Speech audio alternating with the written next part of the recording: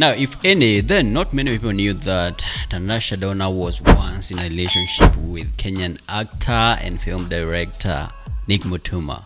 Yeah, I said it. Guess what? They were once dating. Now, Mutuma has finally come to an open herb in an interview with Radio Jambo's Masoe Japani, saying that TANASHA DONNA and him were once dating, but it did not last. Yeah, they broke up. Reason, it failed to work out. Wow. And this leaves me wondering who was toxic between Mutuma and TANASHA DONNA. I know. You guys can go ahead and tell us down in the comment section. Anyways, man, here's what Mutuma came through and said, opening up about him and TANASHA DONNA dating. Masawe, ask him about TANASHA. What about TANASHA?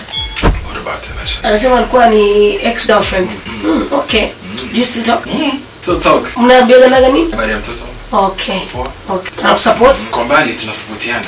Okay, kwa mbali. Respectfully. Yeah. What happened? See, life, not all relationships work out. Mahusiano vunjika by the way, ni kawaida Okay. Safi. Yeah.